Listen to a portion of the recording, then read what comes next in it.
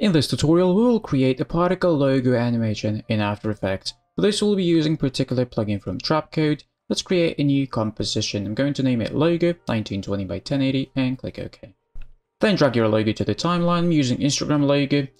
Then hit S for scale and adjust the scale if needed. I'm going to set mine to 50%, so it's roughly this size.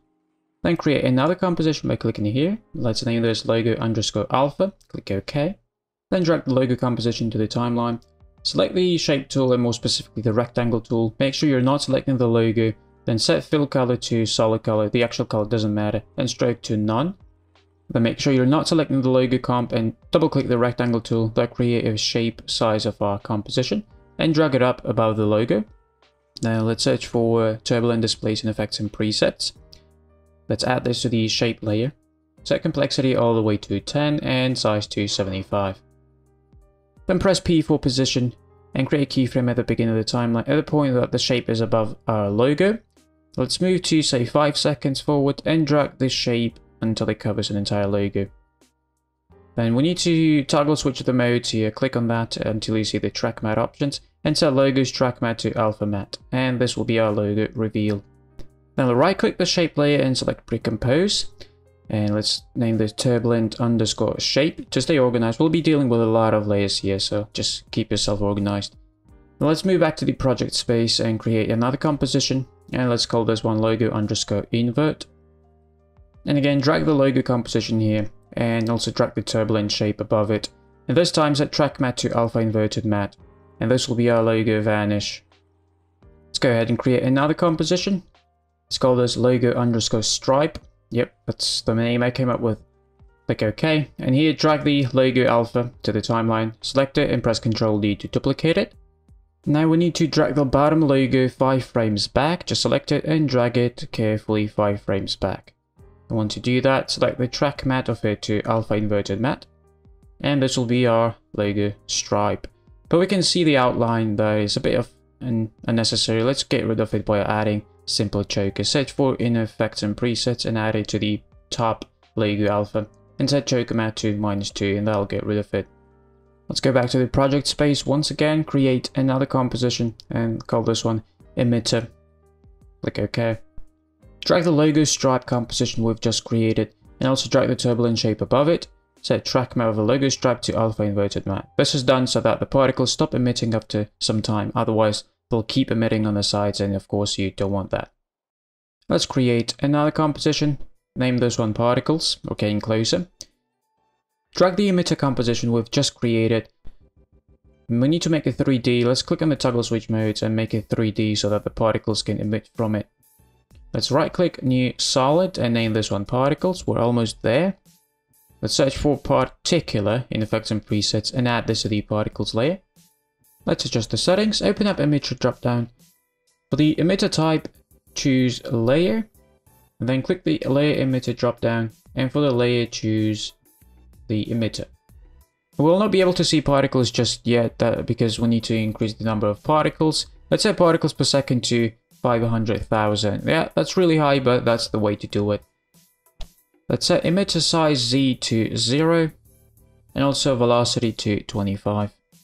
Let's open up particle settings, click the drop down, set live to 2 seconds, then sphere feather to 0, set size to 6, size random all the way to 100. Then click the drop down for size over life, click on the presets and select this preset. That'll be diminishing the size of our particles over time. Let's scroll down to the next tab, open up shading and set shadow light for main and shadow light for arcs both to on. That will give our particles a nice shade, as you can see. Alright, let's close that up and move over to the physics settings. Open the drop down, open the air, and we need turbulent field. Open that up and set effect position to 300. And that's all about what we need here.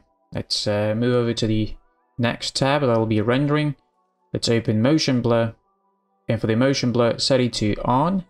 And this will make the preview extremely slow, and something that I would suggest you to do is set the acceleration to GPU, and depending on your system that might help out with the previews. But either way you'll get really slow, so you might want to drop the resolution to half. Once you're happy with how the particles look, we can proceed to adding more effects. Let's close that up and search for CC vector blur in effects and presets. Add this to the particles layer. Set type to perpendicular. Set amount to 15 and map softness to 20. Then let's search for sharpen. Also add this to the particles layer and set amount to 100. And let's add glow, the good old stylized glow. Add this to the particles layer. Set glow radius to 50. And let's add the glow to emitter as well, emitter layer. Add the glow and set glow radius to 20 and glow intensity to 2. And we can see that this is slowly coming together. Let's go back to the project space and let's create a new composition. And let's name it animation. Click OK. Drag the particles composition to the timeline. And let's now create the floor. For that, let's right click, new solid, and let's call this floor. Let's search for fractal noise in effects and presets. Add the fractal noise to the floor solid layer. Make it 3D by clicking here. Then press R for rotation and set X rotation to -90. Then drag on this blue Z handle and place it below the logo. Also, you might want to hit S for scale in order to, cover up the bottom part of the screen. Adjust the scale if needed and, further adjust the position of it. And once you're happy with the position of it, let's adjust the texture. Set noise type to block. Set contrast to 200 and slightly decrease the brightness to maybe -20. And set complexity to 3 and that should give you a nice amount of blocks. Once you're happy with how the fractal noise pattern looks, right click the floor, select pre-compose, make sure removal attributes is selected and then click OK. Then place the floor below the particles layer and you can go ahead and hide it because you don't need to actually see it. Now let's select the particles layer and press Ctrl D to duplicate it, rename the bottom one to reflection. Then right click the reflection layer, go to transform and select flip vertical. That'll make the logo upside down and then you can just drag on it and place it below the main logo. And we're almost there. One thing we need to do is go back to the particles composition, open that up, then open the project space and drag the logo invert below all the layers here. And so now we have a vanishing logo. Let's go back to the animation layer, select the reflection and adjust the position of it. So now you can be more precise since this is how it will look in the final version. You can even make the floor visible to better adjust the position of your reflection. And once you're done adjusting it, just hide back the floor and select the reflection layer, press T for opacity. Let's set opacity to 75% so we can create a bit of a contrast between the layers. Then hit S for scale and check uniform scaling and set scale to -75 for the Y so we can create a fake 3D perspective here. And again, adjust the floor as needed. Then right click in the empty space, new adjustment layer, place the adjustment layer between the particles and reflection layers. Then go to effects and presets, search for compound blur and add it to the adjustment layer. For the blur layer, select the floor and now you can see the textures of our floor on our reflection. The higher value you put for the maximum blur, the more texture you'll see, so you can play around with it on your own. I'll set mine to 100. Now let's search for a very interesting effect called CC glass and add this to the adjustment layer.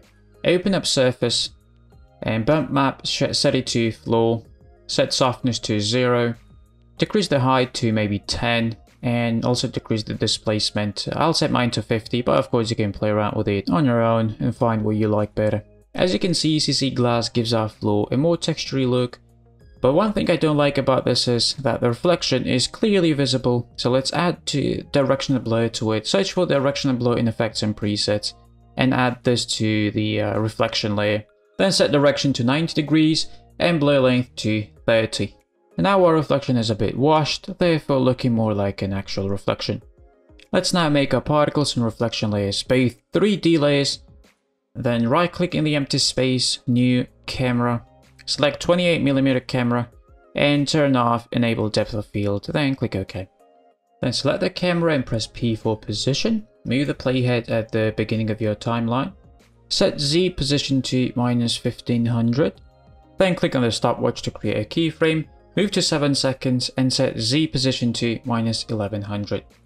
That'll create a smooth and slow zoom animation toward our logo. But as you can see, the floor is not moving, and in order to fix that, we need to select the camera, press Ctrl C to copy it, then open up the floor make sure you are at the beginning of the composition and press Ctrl V to paste it here, and now you can see that the floor will be also zooming in.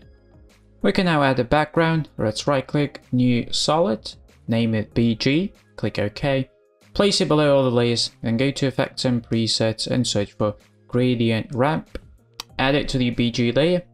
Let's click on the swap color, so the dark black color is at the bottom. Select the start color, and let's choose something from our logo, so maybe this shade, and make it really dark. Click OK, and also set ramp scatter to 150 to minimize the amount of color banding. Let's now preview our logo animation, and I'm speeding it up like crazy, so if you try to do the same, it'll probably be really slow for you. Then place the blue playhead 7 seconds and press N to bring out the composition endpoint. Then right click, select trim comp to work area. Now let's preview it again with the original speed. And this here is our particle logo animation inside of After Effects using a particular plugin from Trapcode. If you found this tutorial useful and enjoyed it, please give it a like. I'd really appreciate that. Thank you for watching, keep creating, I'll see you in the next tutorial. Until then, peace out.